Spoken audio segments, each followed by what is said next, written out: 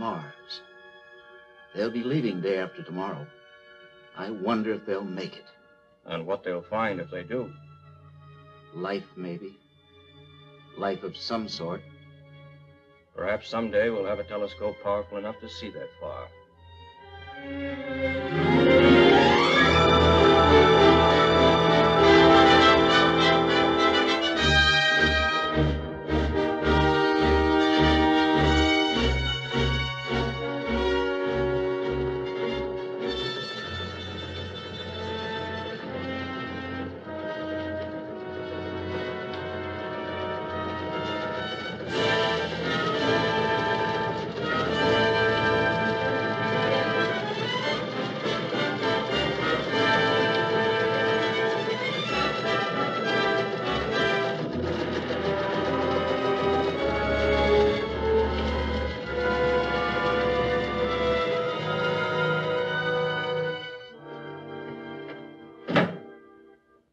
Dr. Lane, that's the highest priority secret message we've ever had in the Pentagon. And we've had some. How does it feel to be the head of a project as immense as this one? Truthfully, it's a little terrifying. But you mustn't print that, Steve. Well, I should think it would be terrifying. I know enough about rocket propulsion to believe there's an outside chance you'll make it there. But aren't you worried about getting back? I used to climb the Swiss Alps. Our greatest ambition then was to climb the highest possible peak. We worried later about getting back. Can I print that, Doctor? If you wish. Well, Steve, this is a plum assignment for you. Making a trip of this sort merely to report what you see. Yep. I'm the only one going who isn't a scientist. You deserve it. You made a wonderful reputation as a war correspondent. You've been reading the jacket cover of my last book. Dr. Lane, I once heard of a man who climbed a higher mountain than anyone else alive. But he was never able to get down again. What's left of him is still up there. The point is, Steve, he made it. Where are you going? Pre-flight interviews with everybody making the trip. I think I've gotten as much from Dr. Lane as he's going to give. Oh, I'll give you the scientific reasons why I want to go. I'm the non-scientist. Remember, Doctor? No, I want to write about the personal human reasons why a man would risk death to go out into space. You've given me yours. I gather you don't think they're too good. I'm on my way to see Jim Barker. Maybe your chief engineer has a different reason for wanting to go. Oh, I'm sure he must have. Steve, I'm a little puzzled. You're going to write this all up, but how are you going to file a story on Mars to be printed back here? Well, General, I'm afraid I can't give you the answer to that one yet. But don't forget, while en route, we're going to drop these self-propelled space cylinders aimed at Earth. They should land here. We'll be waiting for them. See you tomorrow at the takeoff. So long. And so the exact time and place of the takeoff will remain a closely guarded secret. As to the immediate reactions to the sensational announcement, Congress is demanding to know why knowledge of so stupendous an undertaking has been kept so long from the public. Several senators have even questioned the advisability of the very project itself. The feeling expressed by many of them was that we should stay where we are. Government officials were quick to label these remarks as isolationists. Oh, here we go again. Well, let's get on with the interview. You know, if we make it, both the isolationists and the interventionists will take the bows. Wait a minute. You said if we make it. Tell me, Jim, what do you really think our chances are of getting there? Well, everything we know about astronomy, propulsion, and rocket navigation tells us that we will. Yeah, but there's a lot we don't know. There's a whole universe out there, Steve. The totally unknown. Beyond anyone's comprehension. We try to figure it out when we're kids, but we never can. Yeah. Yeah, let me see if I can't frame my lead article featuring you. You see, I want to accent the human terms about Jim Barker, chief engineer, whose genius was largely responsible for the construction of the rocket. The man with a dream who couldn't live or think or breathe anything else, who'd worked and planned for years to make this expedition possible. The man with a skylight in his Baltimore apartment so he could sleep under the stars. You make it sound poetic. Excuse me.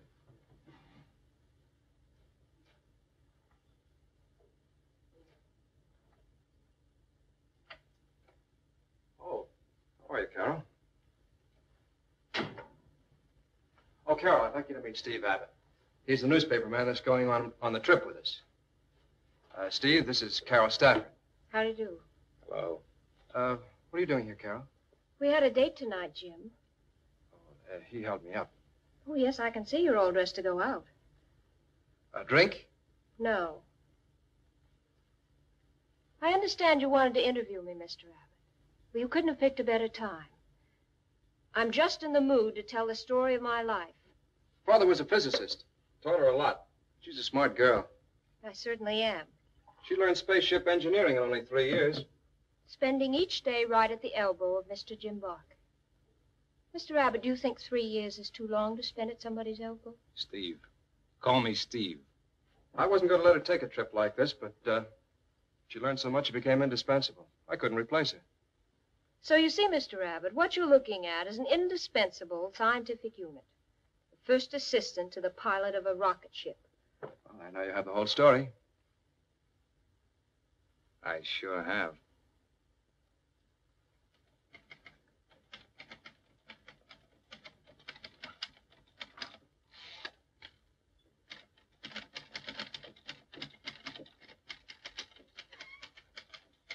Professor William Jackson is here, sir. Tell him to come in. Professor?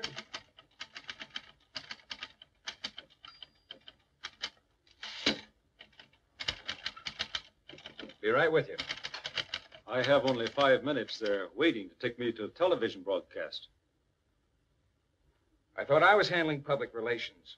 Look here, I don't even know you. I take the time and trouble to come to your hotel. Because I haven't been able to catch up with you. It was agreed that none of us were to appear on radio or TV. Because once we start giving out interviews at random and for commercial gain... The world has a right to my opinions and observations. That's why I was invited on this trip, to make observations, gather geological, chemical, astronomical data. Look, Professor Jackson, you're a famous man, one of the outstanding scholars of our time. That's why you're coming with us. But there'll be no speeches on TV. Hello? Get me Dr. Lane at the Radcliffe. I'm considered a scholar, but unfortunately, that hasn't made me rich. On the contrary, it's left me quite poor. I'm leaving behind an ailing wife, a daughter whose husband was killed in the war, 2 young grandchildren. Oh, just a minute, Doctor. I was to be given $3,000 for my appearance on television.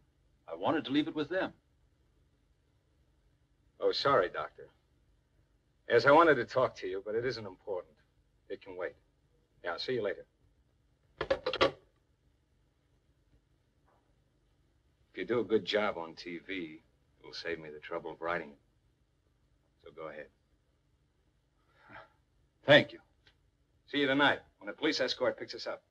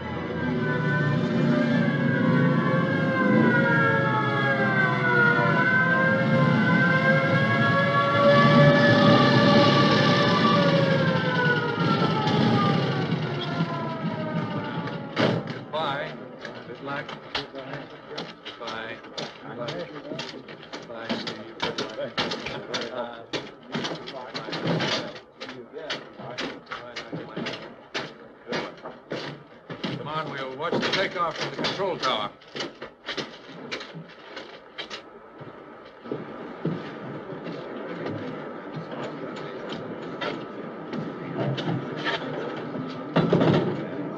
Well, I guess that about does it. Good luck, sir. Thank you.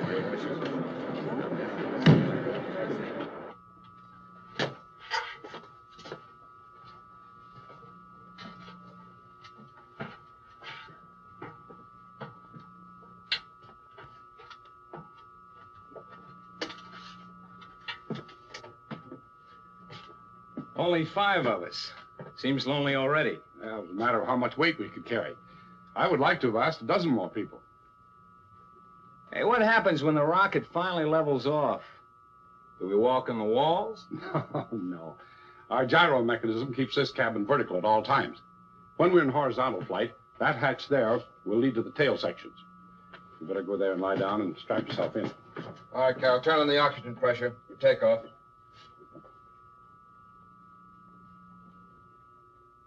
Oxygen okay.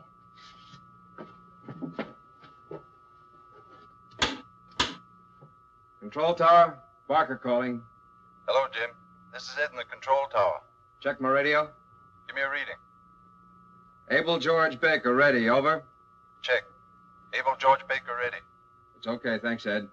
We're ready for takeoff. Ground clear. All ready for takeoff. And Jim, good luck, fella. Thanks, Ed. I'll be seeing you. I hope. All right, you ready, Dr. Lane? All ready.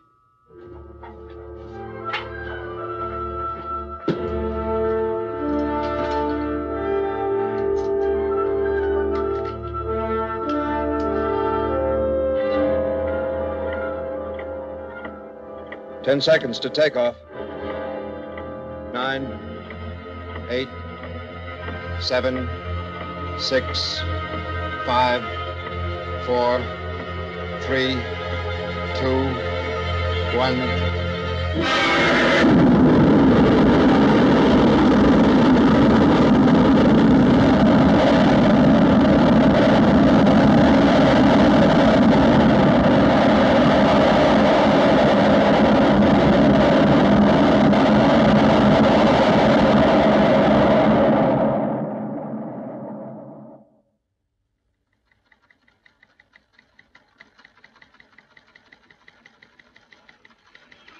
Contact. We're ready, General. That you, Steve? You've been out in space 2 days now. Got anything to report? Sure have. Big news. Carol Stafford floated up to the top of the rocket. She kept bumping her head until we got the magnetic field stabilizer to equalize the gravitational pull. And how do you like those for big words? Here's Jim Barker. We'll give you the official rundown. Everything is going according to schedule. At the present rate, we should be out of the orbit of the moon in 10 or 12 hours. After that, it should be clear sailing. Anything else, over? Jim, the Press Association here wants to know whether we'll get some pictures to go with Steve Abbott's stories. Over. We'll launch our first space cylinder in 24 hours. There'll be photographs and observations in that. If we lose radio contact, Steve can send all his stuff in the cylinder. Anything else, over? That's all for now, Jim. Over. Okay. Rocket ship MARS signing off for now. So long. I'm glad we don't have to send all the technical meter readings. It was a good idea you had, Doctor, of having them transmitted automatically by radio. And I think it'd be a good idea if you've got a little rest, Jim. You've been there ever since takeoff. Well, I kind of hate to leave. Don't be heroic, Jim. 2 days without a break is too long. Dr. Lane and I'll take over. Well, keep your eye on the gravitational indicator. If there's any variation, call me. Go on, Jim. Remember, I helped to design that indicator. I guess I must be tired. I'll see you later.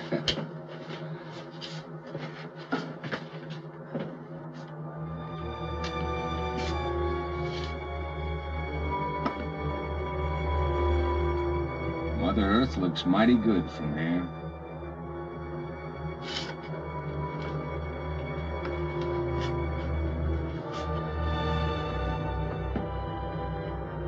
Close enough to the man in the moon to talk to him. If you do talk to him, be careful what you say. The moon could be a deadly menace to us.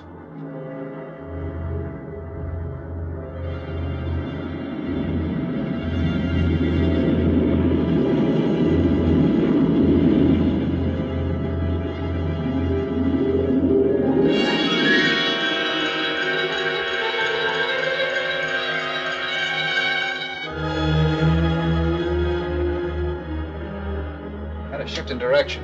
Good 5 degrees. Gravitational pull of the moon? We'll have to use power to pull out. Everybody take your stations. Where's Jackson? Professor Jackson. Coming.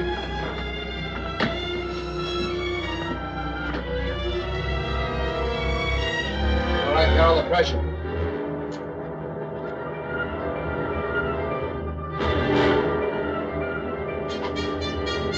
pressure okay? You ready? All ready. Here we go.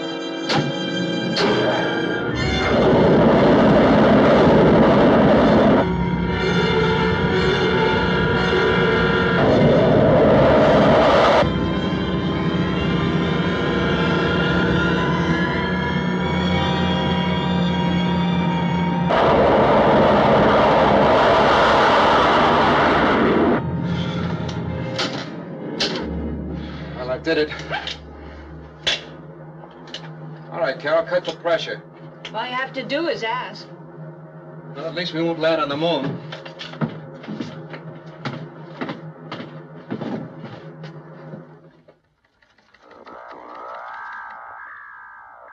Well, it's finally happened. We've lost contact with the rocket ship. You'd better inform the general.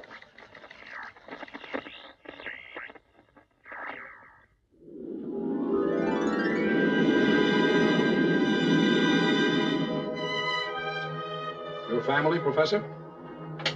My 2 grandchildren. They're beautiful. I often wish I'd married and had a family. But astronomy and engineering have taken up almost all of my life. My life's been sheltered but full. Things I've learned, I've passed on to others. You talk as if you were already dead. You really believe we're going to come back? Sure I do. Personally, I feel this rocket is my coffin. Never would have expected that attitude from you.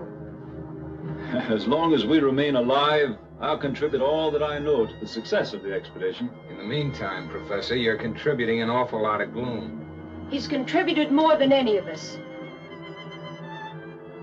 A real wife, a home, 2 lovely grandchildren. I'd trade 10 trips to Mars for that. Then you shouldn't have come along, Carol. Jim Barker, engineering genius. Jim? Skip it. It's just that being confined like this has gotten on my nerves. Mine, too. You listening, Carol? To what? I think that you are a prize package. Is this for Jim's benefit? And very feminine. He likes you. I sure do, Mr. Engineer. And I don't have to look in a test tube to find out. Let's cut out this bickering. I am not bickering. Nice try, but it didn't get over. Thanks, Eddie.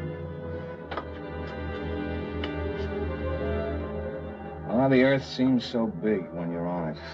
And from out here, so small and nothing. It's like closing your eyes in the dark. Suddenly there you are, alone with your soul. You're homesick, Steve.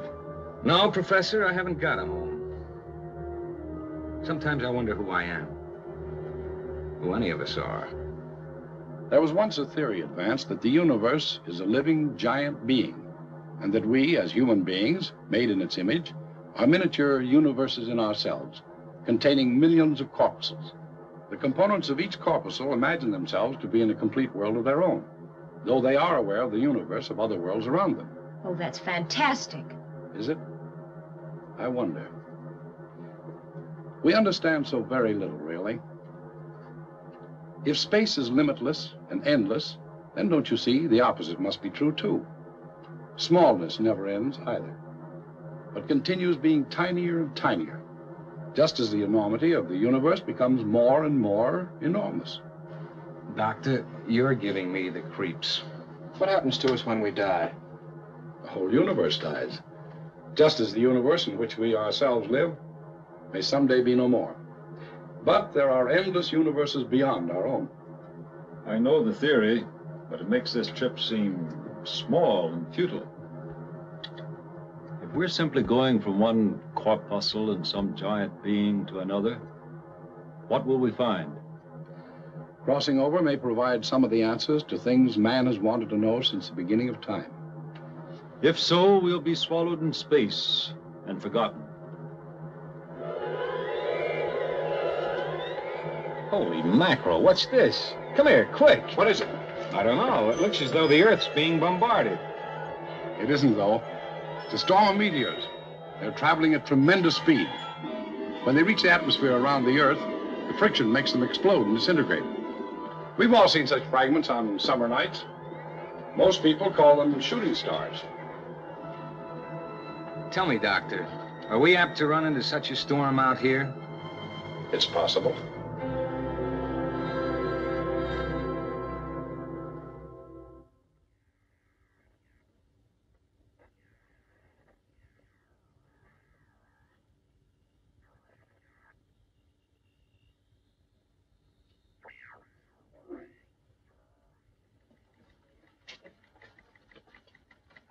No contact, sir. Not for 48 hours now. From this point on, I'm afraid we'll have to depend on their space cylinders.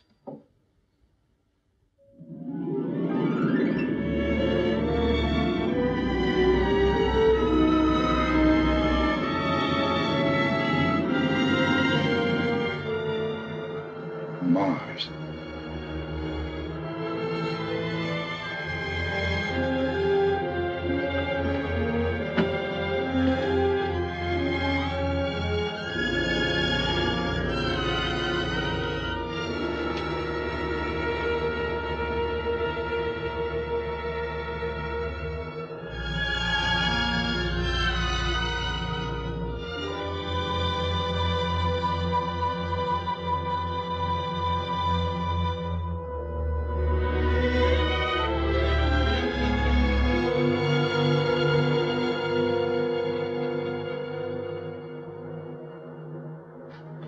Jim, what's the time and position? Have you finished with those computations for jettisoning this space cylinder? Almost. Just a second. We are now at approximately 2 degrees S400X 102 solar time.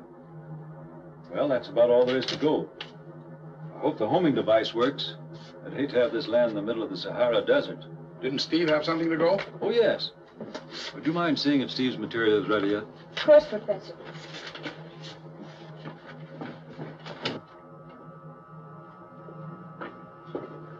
Everything's in the space cylinder but your notes. I wouldn't want to hold up a space cylinder, but if the last paragraph isn't up to my usual high standard, it'll be your fault for rushing me. How do you find so much to write about? Isn't easy. This trip's getting a little monotonous. Too monotonous? You feel that bitter about him? I don't know what you mean.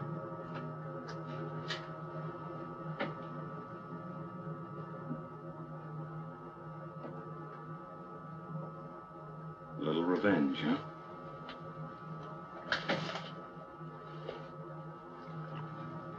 That ought to make him good and mad.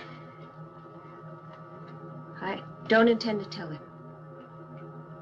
How can you make a guy jealous if he doesn't know about it? It's possible. Well, glad to have been of service.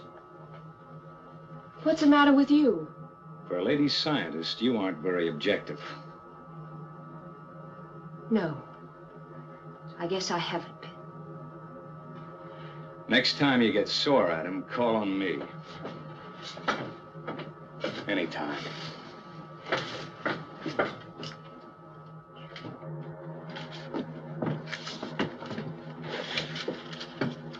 You shouldn't wait till the last minute before getting your notes to me.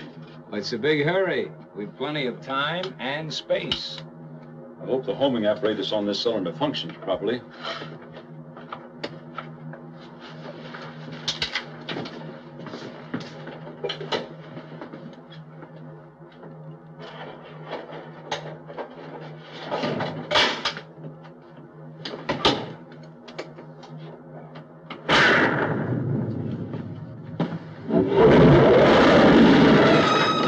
What was that? Did you have any trouble getting that space cylinder off? Why, no, of course not. Former spacecraft. Heavens, we're heading right in. This is going to destroy us. We have to get off. That means we'll have to go off course. We have no other choice. All right, everybody, take your stations. Strap yourselves in. Have to give her full speed. You ready, Dr. Lane? Ready. Here goes.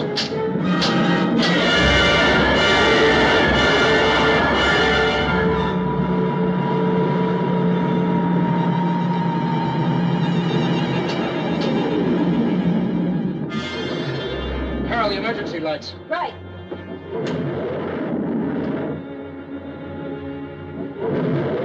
through it. Is everybody all right? Yes, sir. I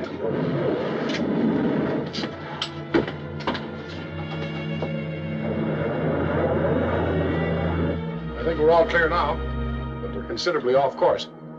Jim, you better check the ship for damage, and Carol and I will plot the course. Steve, you and the professor check the tail section for any possible damage, especially the wires and cables. I'll check forward and see what I can find there.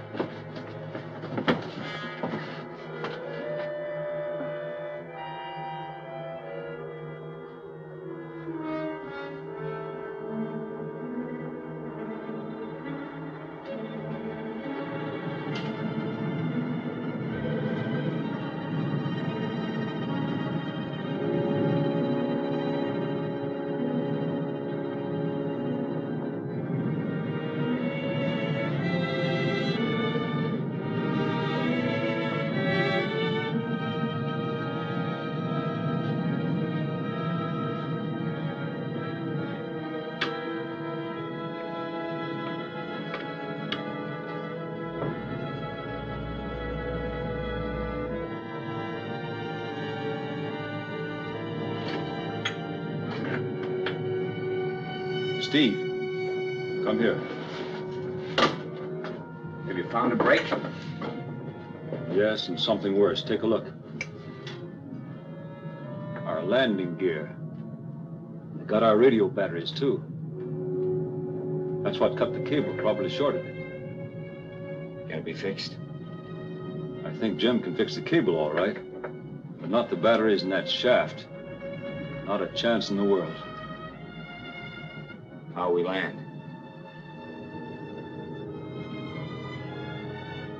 Maybe we won't.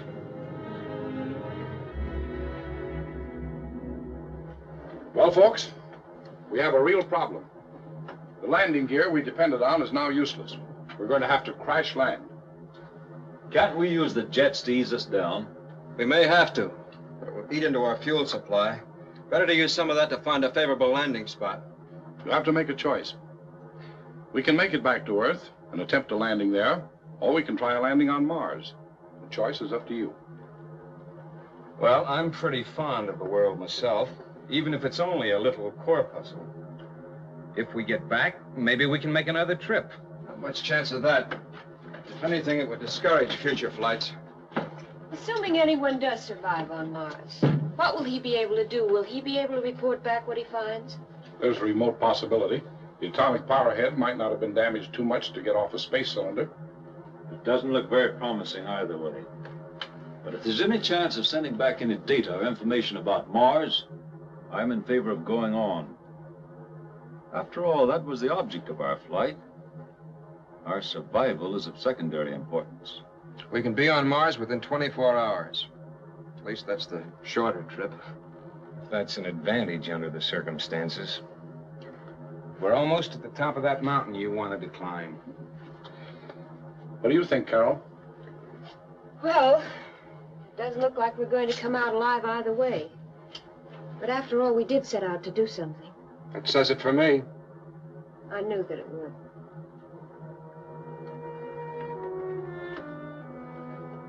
Okay, I'll make it unanimous. Good. I'm glad we're all together in spirit, too. Jim, what's your plan? Well, I can't tell yet. Not till I see the terrain. We'll have to use our jets to look around, but it'll be rough at best. Well, it's in your hands.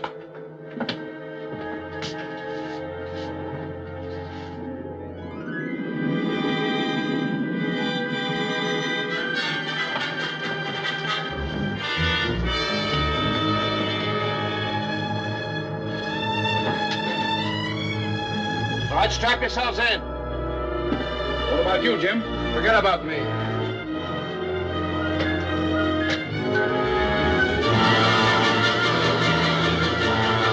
See a place to land. If we make it, we may be able to take off from it.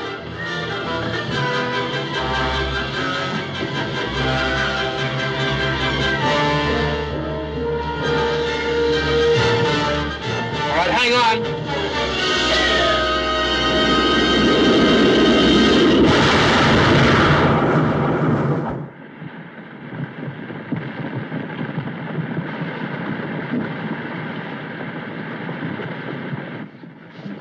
coming around now.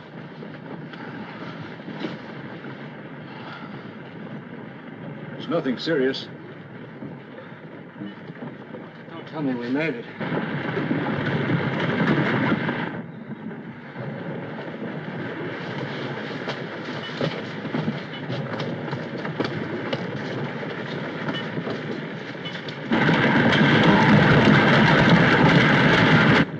The concussion of our crash must have caused the avalanche.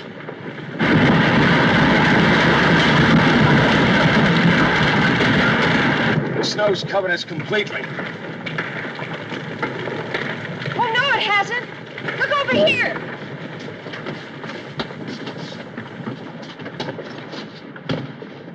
They look like chimneys. They're regularly spaced. They may be the work of living creatures. Come on, let's go out and have a look at them. Are you all right? Yeah, sure. I just feel a little short of breath. Well, no wonder. We'd better put on our oxygen masks.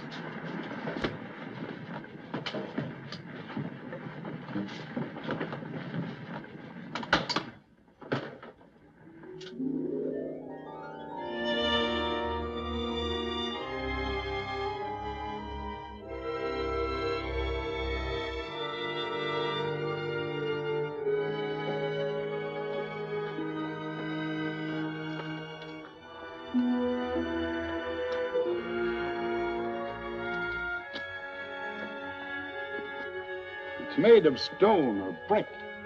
And very well made, too. Obviously by civilized creatures of some sort. But it's very old. Very. Maybe the race is extinct now. That's being a little pessimistic, Professor. No. Professor Jackson may be right. We know that ages ago, Mars was a much warmer planet. In cooling off, it lost much of its atmosphere.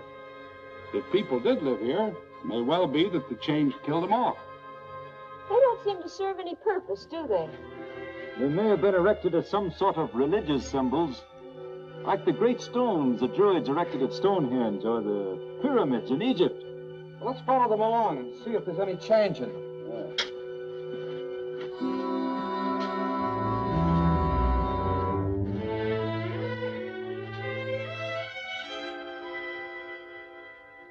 We have been expecting you. Expecting us? You speak English? For many years, we have picked up your radio broadcasts and deciphered them. Many of us have even learned to speak some of your languages. I am Ikron, president of our council, which rules this planet. We are happy to meet you and honored by the presence of your eminence. You say you pick up our broadcasts. Yes, your first 2 cylinders arrived back on Earth safely. Since then, they have lost contact with you, and there is a worldwide vigil awaiting news of your party. Can we get through to them? No. Although for years we have been able to receive broadcasts, we are still unable to send them. Our best efforts have been reported by Earthmen only as faint signals coming from Mars. You will come with us now.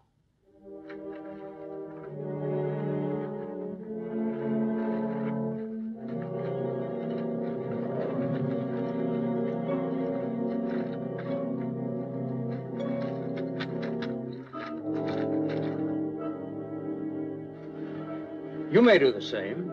You won't need them anymore.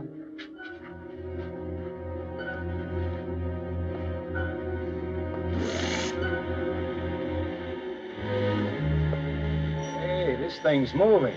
Yes, our cities are underground.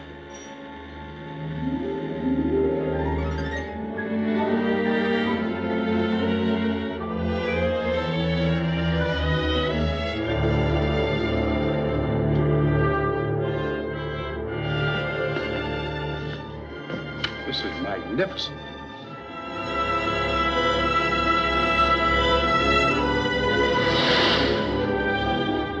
Where do you get your air and light? We make them. There is a mineral called corium, from which we extract hydrogen and oxygen. You'll find that we live rather well. It's a masterpiece of understatement. I think the council is waiting.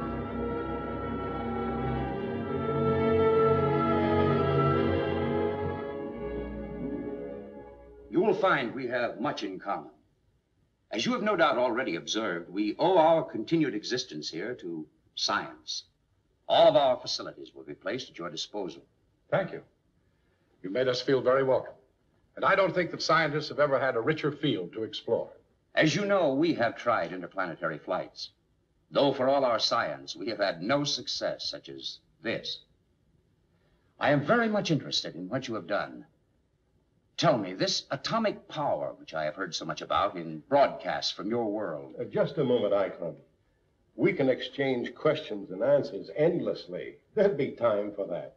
Now I suggest that our visitors be permitted to rest and refresh themselves.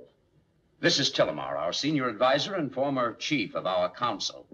Terrace will show you to your dwelling, and after you have had time to adjust yourselves, we will talk further. Thank you.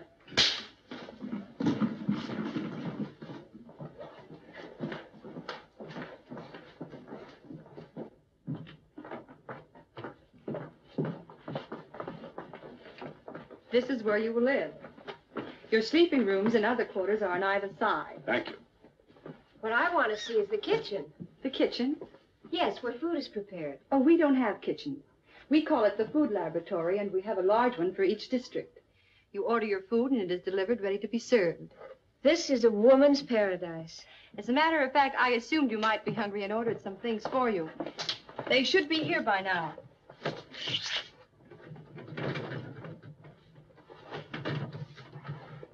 Everything is here, ready to be eaten.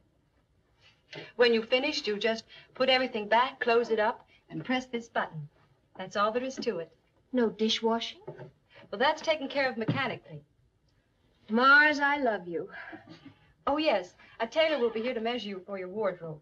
You'll be needing clothes, of course. You mean, You can have more like those if you wish. No, we wouldn't think of it. When on Mars, do as the Martians do. We find these very comfortable. Well, I'll leave you now. I know you're tired and hungry. If you want me, you can reach me over the speaker. Thank you. Well, if no one objects, I think I'll start setting out the food. Yeah, I'll help you.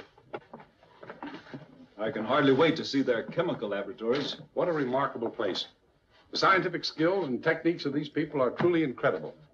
A man could spend years doing research here. And you were all set to die. You were talking about Mars being the top of some big mountain we just climbed. Well, how do you propose we get back down? And you're talking about doing years of research. What good will it do if we can't get the information back to Earth? Or are we planning to spend the rest of our lives here? I can think of worse places to spend the rest of our lives. No, Jim is right. Our whole project is a failure unless we can get our findings back to Earth. But how? Our rocket is wrecked. Can we build another? I don't know that yet. We might be able to salvage some of the essential parts and maybe build others. But it's a big job, and we'll need the help of the government here. Without it, we don't stand a chance. Even with it, it's no sure thing. I don't know why they wouldn't help us. Ikron said they were interested in interplanetary flight. Well, there's only one way to find out. As soon as we get settled, Jim and I will go before the council and ask for their assistance.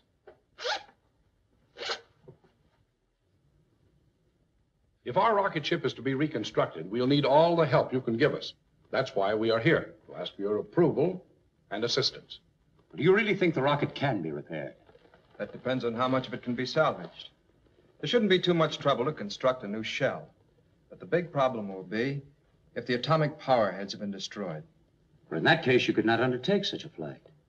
Well, we'd have to work out some substitute, possibly from your corium. We will send a party to salvage your ship whenever you are ready. We want to help. However, this is a matter that must be discussed by our council. We will let you know our decision shortly. Thank you. Thank you. Thank you.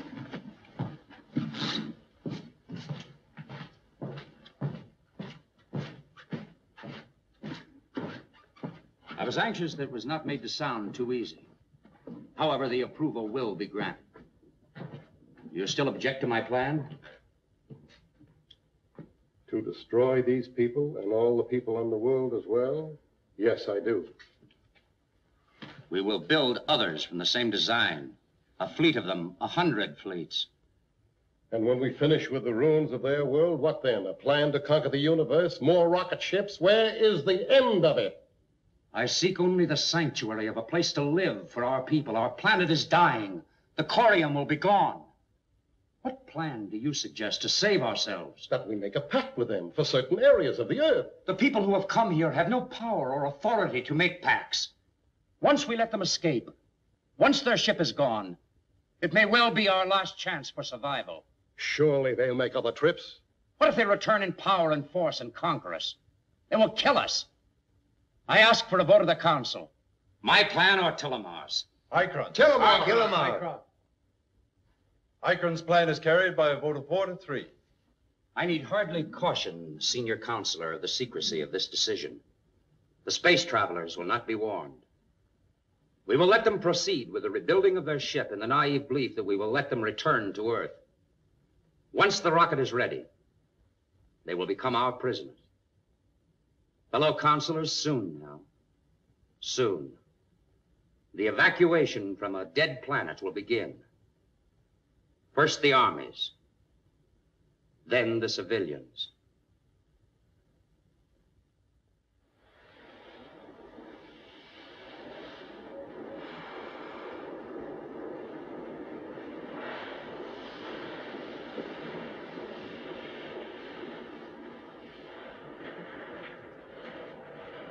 This factory you've given us to work in is certainly ideal for our purpose. Some of those amazing new light metals you've shown me should be able to take the pressure perfectly. I have developed several that I think will be suitable, and this assistant that I'm sending to you will see that you have the very best workmen available. You've undertaken quite a job, my friend. Well, most of the instruments are still intact. Oh, I don't think it should be too difficult for Jim, Justin. Not with your knowledge and advice available to him. You're right, Dr. Lane. Justin is our most eminent physicist and engineer. You couldn't be in better hands. I've already learned that. And I have arranged for our astronomers to put aside their present projects and help you make any observations necessary to plot your return trip. How long do you think it's going to take? Well, the sooner the better. As you know, when we took off, the Earth and Mars were at their closest. The distance between them grows greater every day, as does the amount of fuel we'll need. That, Doctor, is our big problem. As you know, the atomic power heads were destroyed in the crash.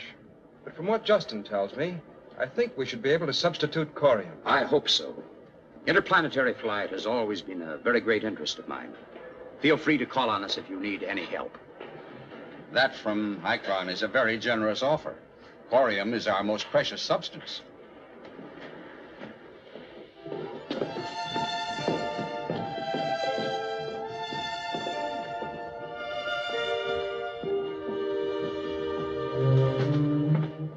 Are you Jim? Mm-hmm, that's right. Your new assistant has arrived. Oh, thanks. Show me. There's no one to show in. I'm your new assistant. My name's Alita.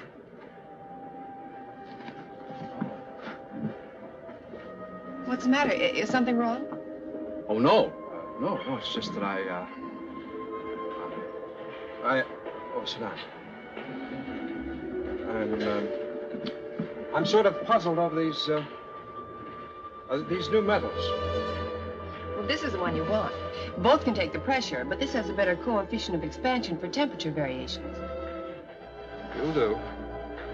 I should have known Justin knew what he was doing. You like him? Oh, I think he's a wonderful man. Then I think you'll do, too. He's my father. Oh, sure. Oh, well, let's get to work.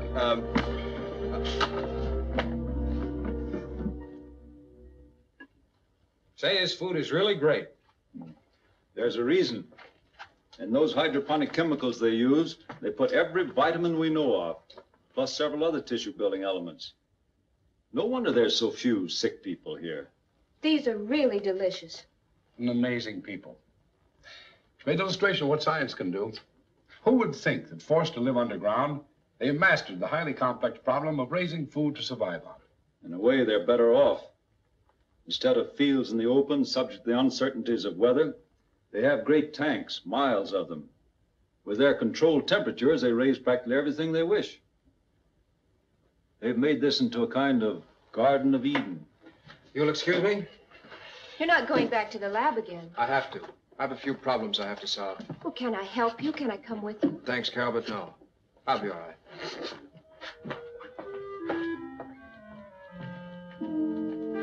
If you want some more revenge, just whistle.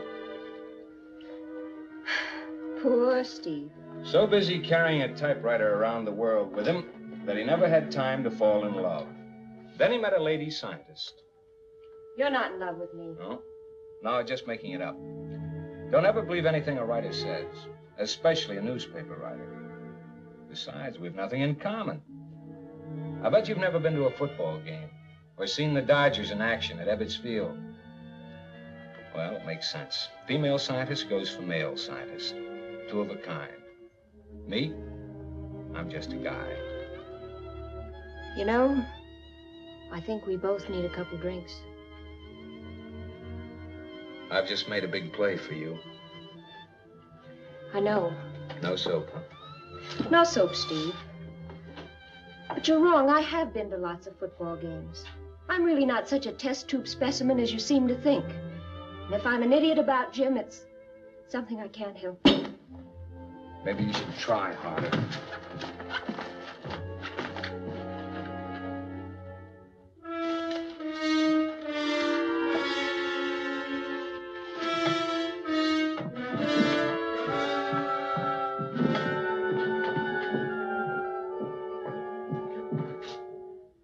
Oh, good evening.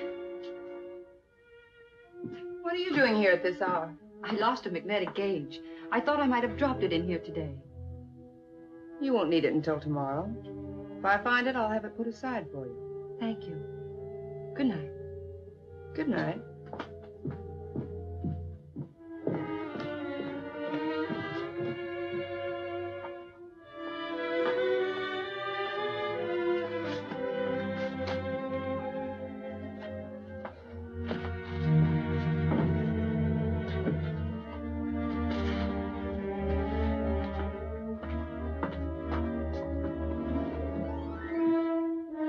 I have to know when they're going to be able to fly back to Earth. It's too early to tell yet. I would have learned more if the girl hadn't interrupted me. Well, she doesn't suspect you. Oh, no, I'm sure of that. Good. I must be sure that they're concealing nothing from me. Yes, sir.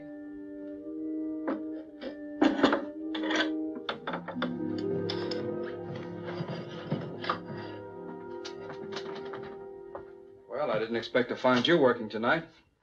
I was talking to Father about this at dinner. He gave me an idea. I couldn't wait to try it out. Yes? Well, he thinks if we increase the temperature more rapidly, the molecules will release more energy. It's what you call a higher sparking power for the trigger mechanism. I hope he's right. If he is, it'll save us a lot of time.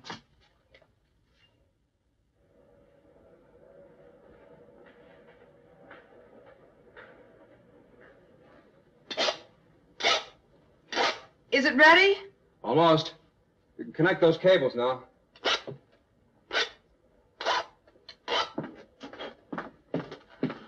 I know it'll work this time.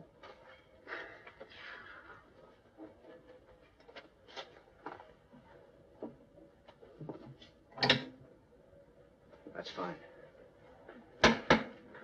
Well, this will tell the story.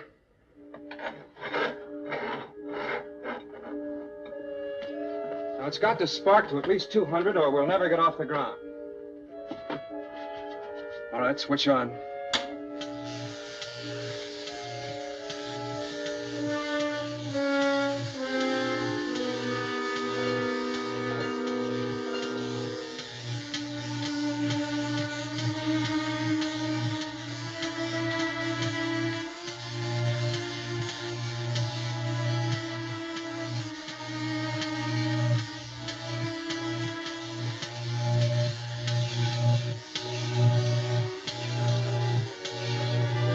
Look at that.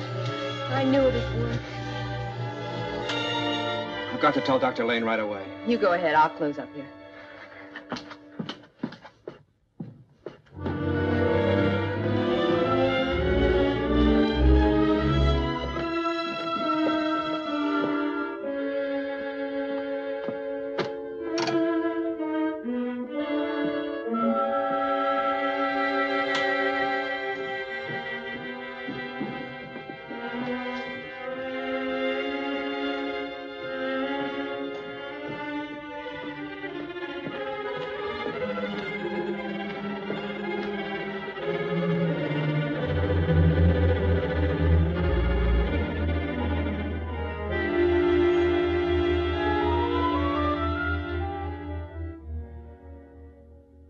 This is a very good one.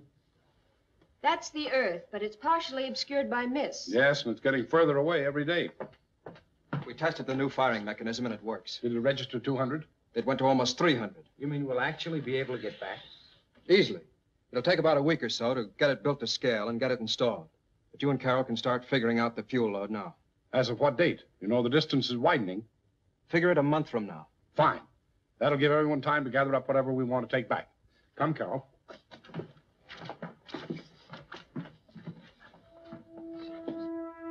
Yes, there's no question about it. They will be able to take off for their own planet.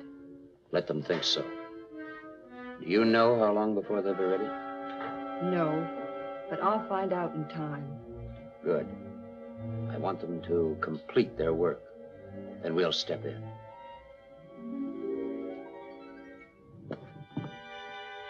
But there can be no doubt about it. I heard it myself. Why does he act this way?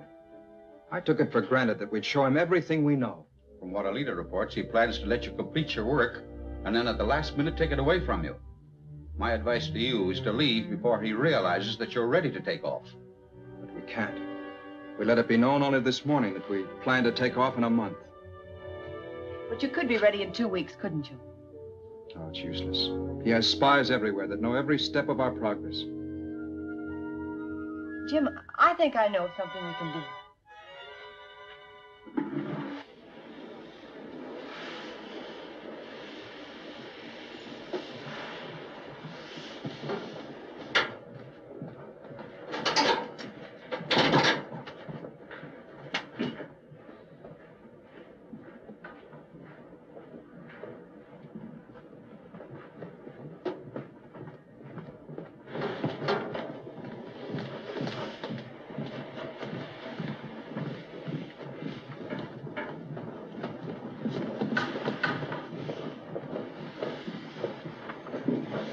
Try to get that section finished as soon as you can. It's almost ready.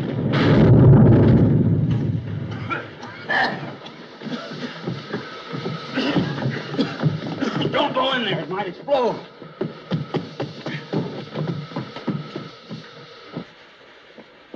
What is it? What happened? I don't know. I was working, and suddenly there was a great flash and explosion behind me.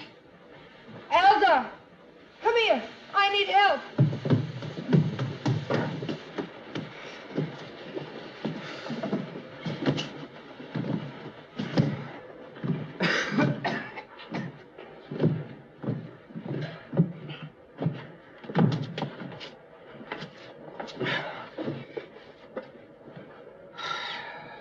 I'm all right now. Is there much damage?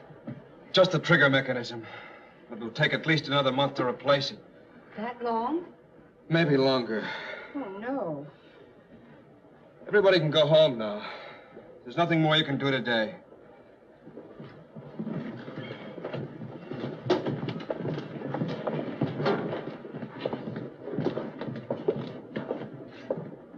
Beautiful performance.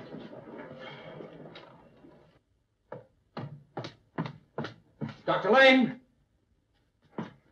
Dr. Lane! Yes? Oh, What's the matter? we're in trouble. It's serious. Jim, are you hurt? No. Well, is the rocket damaged? No, but I want everyone to think it is. I faked an explosion. I've learned there's a plot to keep us from leaving. Ikron's government plans to take the rocket away from us as soon as it's finished. Are you sure of this? Positive. Well, what can we do? We can leave in 2 weeks. They think it's going to take at least another month for us to repair the damage. Can we get away without their knowing it? It's our only chance. We've got to try. Well, we better tell the others right away. No, not yet. It's too dangerous a secret. Just get them to speed up their work. Jim, you're tired. You ought to try and get a little rest and relax. Yes, I intend to, tonight. I think maybe we'll play a little bridge. Bridge? If you introduce that game on this planet, the people will never forgive you. 4 hearts. Pass. Bye. Bye. Well, I've got good help for you.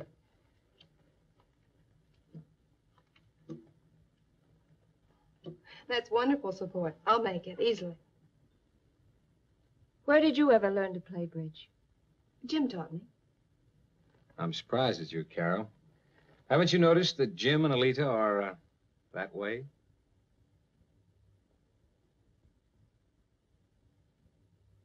You're supposed to say it isn't true. Of course it isn't true.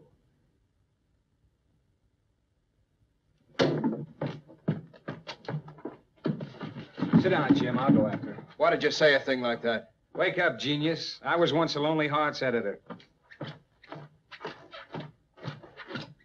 Sorry that happened. I understand. No, I don't think you do. Oh, yes, I do. You even taught me that. Your work means everything. Then I must be crazy.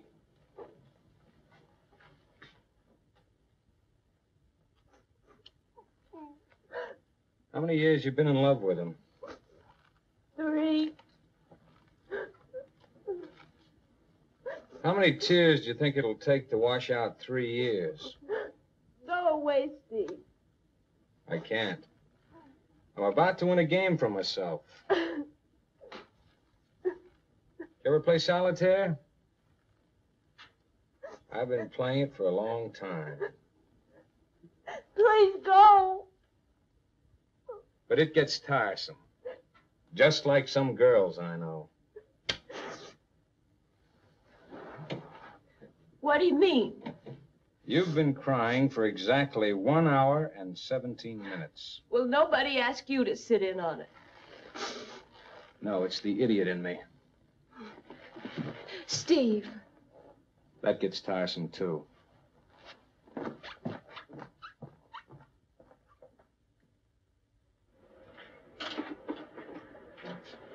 All right, that'll be all for today, fellas. All right. I'd like to make that installation myself. Oh, and by the way, you have tomorrow off. There won't be anything for you to do until the day after. Well, thanks.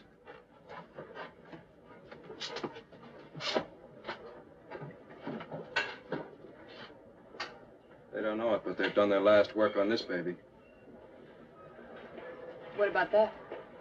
The emergency lights, 2 minutes work. I can do that after takeoff. You know, I can't believe it. It's finished. Ready to go. It's great, isn't it? Yes. Yes, it is. What's the matter, Alita? You'll be going. Of course, I'm happy for your sake. You'll be able to get back now. That's right. I'll be leaving, won't I? Well, it isn't as though you're going so far. After all, the Earth is only 35 or 40 million miles from here. You know, the way we've constructed this thing, there's a good chance we might be able to bring back a couple of extra people. I didn't want to tell you until I was sure of it. But you're going back with me. You and your father. No. Why? There's a reason why our government wants a rocket ship. 10 years from now, there'll be no more corium. After that, all life here will be extinct. Unless something is done. You mean what Ikron wants to do? No, there are other solutions. Yes, but unfortunately, he's in power. There's Tillamar. He's a great leader. It'd be better for the people of our planet if he and my father went. Yes, but can we trust Tillamar? Can we tell anyone we're ready for takeoff? Alita, if I confide in Tillamar, I'm risking the fate of my whole group. 5 people? Yes, I see your point.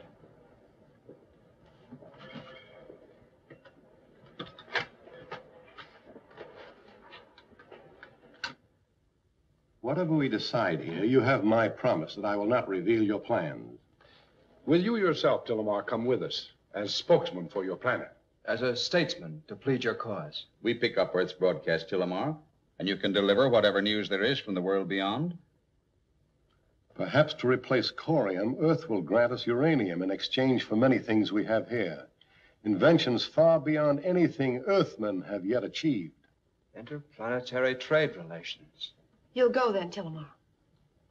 Yes, I will go. Though once I am gone, Ikron will declare me a traitor. Oh, perhaps at first.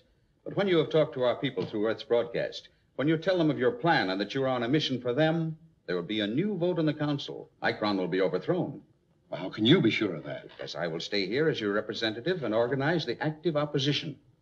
But... Don't worry, Alita. You are going, not I. But I'll see you again. I have confidence in Tillamar that I will. I've called you all together to tell you that thanks to Jim, the repairs on the rocket ship are now complete. We'll take off tomorrow. Well, how do you know it'll function properly? You haven't been able to make any real tests. That's the chance we'll have to take. But I'm positive it'll work. What's to keep them from stopping us? That's just it. They don't know that it's ready. And if we handle it right and are very careful, we'll be gone before they know it. We've worked out plans whereby each one of us will enter the ship tomorrow at different times without arousing suspicion and remain there until takeoff. Everything must be done with extreme secrecy. Ikron apparently has spies everywhere. So let's get packing. Just a moment. If you don't mind, there's one more thing I'd like to bring before you. And that is that I've asked Alita to come back with me and be my wife. Certainly. Fine idea. Bring her along. Thank you. Am I supposed to say something? Sure, some kind of witty remark. Tillamar will accompany us also. Why don't we take a few more people? Carol, I'd like to tell you how much I appreciate all you've done. Oh, don't apologize, Jim. I think it's just marvelous to take 2 live specimens back with us.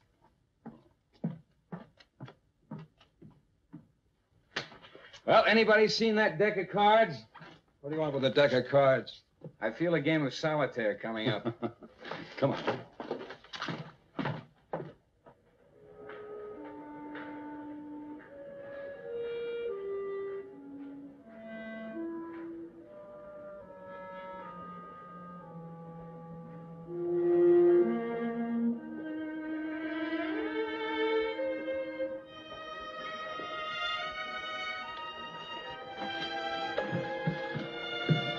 Professor. Yes? Here. Everything all right? Yes. Let's get to all the important stuff. The others will be aboard later in the day.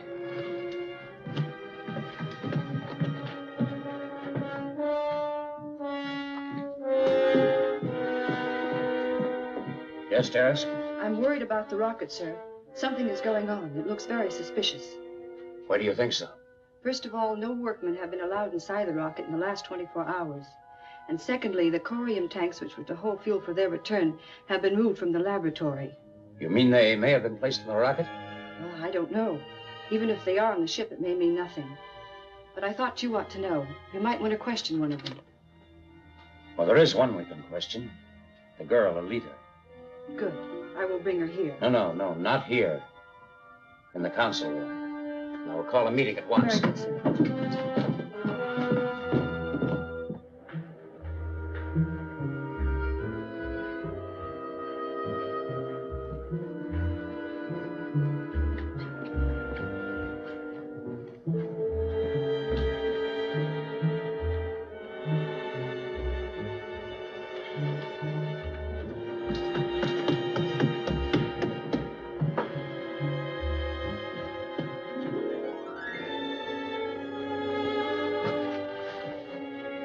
Hey, don't I know you from somewhere? Girl scientist. Oh, yes. Now I remember. You know, I've been thinking.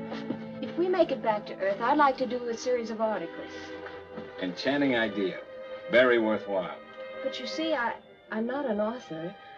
I'd need a ghostwriter. Do you suppose that you... How long would it take? Oh, I don't know.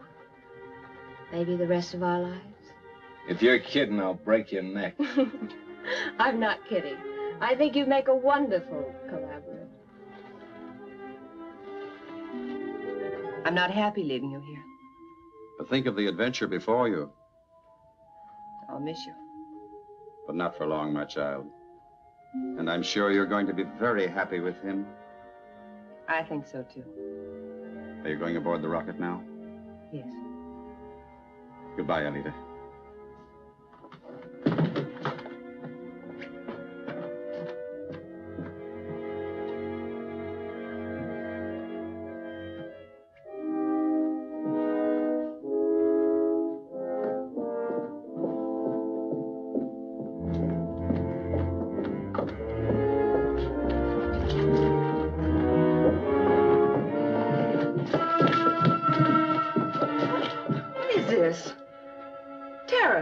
You'll come with us.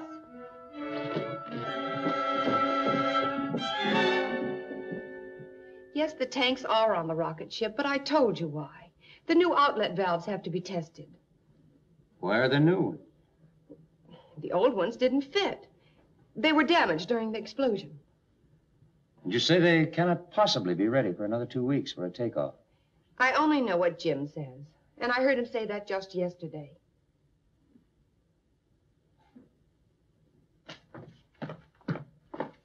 Everyone else on board? Yes. Well, I'll be off. I'll follow you in 10 minutes. Weren't Alita and Tillamar supposed to meet you here? Yes, that was the plan. They should have been here by now. Jim, are you sure everything is all right? Yes, don't worry about it. It's a long trip. You'd better get started, Doctor.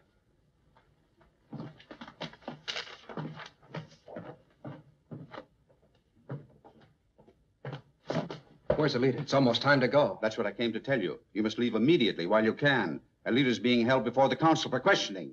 Then she and Tillamar are both there. Yes. Tillamar has double-crossed us. There's no proof of that. She may be in danger of her life. Forget Alita. Leave in the rocket while you still can. No. We'll go to the council meeting. Tillamar may even have done something to the rocket. Will you tell us the truth or go on lying? I suggest we hold her and send our men to seize the rocket at once. The council will vote on it. Wait. If she's telling the truth, what will be gained by seizing the rocket? According to her, it isn't ready to go. And if we take over the rocket now, it may never be ready for flight. We need the Earthmen working on it. If she's lying, it will depart, and we will be left with nothing. Ikron, I have trust in the things of the universe and in the Creator. You are a naive, fumbling old man. A vote. Ikron's plan or Tillamar's. It's time for action, not words. Those who favor Ikron. Wait! Why are you here? We should request his permission to have our men investigate the rocket. Why should it be investigated at all? What is all this? I have the promise of your help. We have good and just reason for believing that you have betrayed us. If that is so, you will find our generosity is at an end. And the sort of hospitality we will show will have a different taste. A vote. Ikron's plan or Tillamar's? Ikron! Very well. The rocket is to be seized at once. These people are to be held.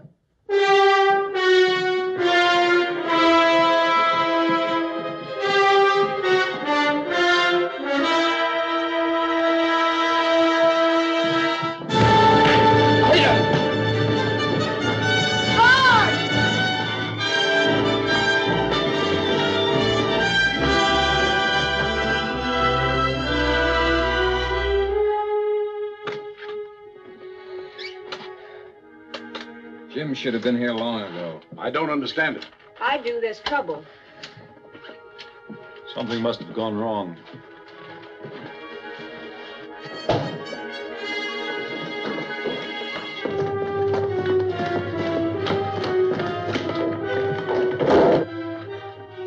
I think I see Jim and Tillamar now. With Alita.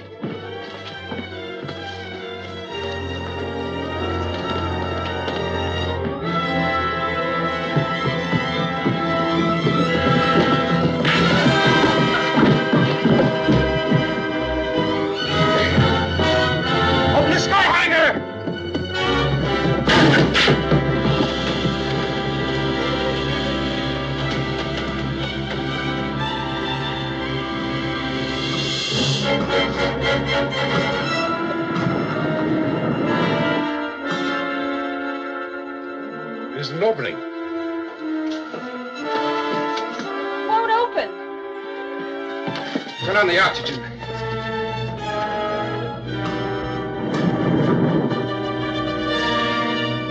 Can't we get out?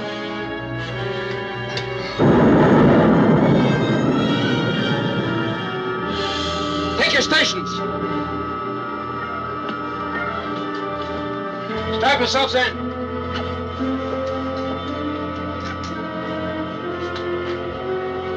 Are you ready? All ready.